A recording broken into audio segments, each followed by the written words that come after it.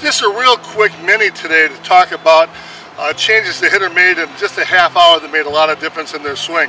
I had a senior 69-year-old, his name's Bob, from the Villages in Florida, and he had a really big dip in his swing. And if we use 4 or 5 different elements to create a change in the swing, we can really enhance it rather quickly. First, what I did with Bob was I had him go ahead and stretch that stride out a little bit longer. So he started to pull his weight off his back foot. His feet were wider, he got the brace leg out ahead more with his body, and thus he was able to rotate a lot better. He flowed into the rotation better. Secondly, the second rule is the hands should always go towards the path of the ball. Rather than always drag it up like this, I had Bob, when he came down and started his rotation, if the pitch was here, take your hands towards the ball right here. If it's up here, take your hands here. Your hands are going to guide the bat path on the lag and snap to the point you want to be. Even if you have a really low pitch, trust you can go down here and you can snap and create underspin a lot better than trying to pull the knob up and golfing. Third thing would be to throw the bat. Use your hips and the power off your stride to throw the bat. And that involves as your hips throw open and you have a strong rotation against the front leg, have your lead arm really whip like a karate chop. You karate chop it here, you hammer it here, you put them both together, you get a motion like this, and then finally you just throw the bat head into it. It's very loose, it's very controlled. The ball is down here, rotate and throw it into it.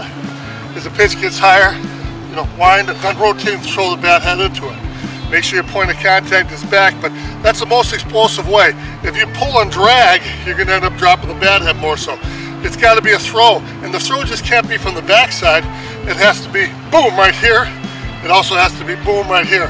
That's why we break down and use a frisbee throw, and why we use the ball throw in our drills and in our camp.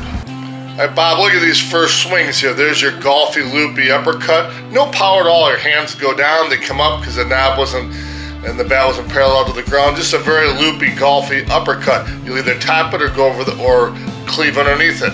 So let's stretch that stride out. Stretch it out about another 2 inches. Turn the front foot open and feel the weight start to come off the back foot. The weight transfer off that back foot enhances your rotation. Great job there. Secondly, hand path to the ball. Always take the hand path to the bottom part of the ball or the middle of the ball, wherever you want to cut it. Nice job there. Third thing is we want to get down and we want to really use our hips to throw. See, we're throwing now. We're doing the first two. We're throwing the bat head into the plane of the ball. We aren't dragging it. We aren't pulling it. We're throwing it. And the fourth thing really that we didn't talk about yet is we want to aim maybe sometimes 3-4 inches below the ball just to get us on a nice level path. Look at what a remarkable turnaround that is. What a great swing. Look at you stretching it out. Hand pass going right, you're throwing it, and you're just letting, you're throwing it so hard that it wants to fly out of your hands. That's why you finish with a one-hand finish. If you're fast at the end of the swing, you'll be much faster at impact. Just absolutely remarkable. On low pitches, you aren't afraid to go down and take the hand path down there. And then when we get to the higher pitches, like right here, look at hand path goes 2 inches below the ball, gives you a really nice cut. Just absolutely remarkable turnaround and done in 30 minutes. Here's a swing before, loopy uppercut. You look 69 years old there, Bob, but look at here afterwards. You look much younger, I'd say 68 and a half. Great job.